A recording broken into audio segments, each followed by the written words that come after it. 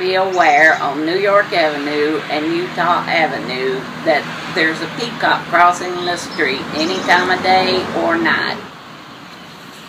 3 years ago, a peacock came here, and I named him Nickle, for if I had a nickel for every time I took care of a peacock, I'd have a nickel.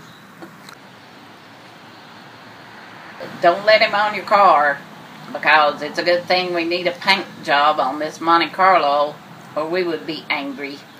But he's a good bird, other than getting on your car. He's nice. We enjoy him. Well, I like the bird. The bird's a friend of mine. I hope nobody tries to hurt him.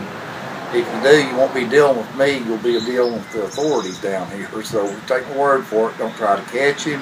Don't try to do anything. He's protected under the bird sanctuary down here. So please don't try to do anything to this bird. It's because mostly you'll make my wife mad and you deal with her then. Thank you.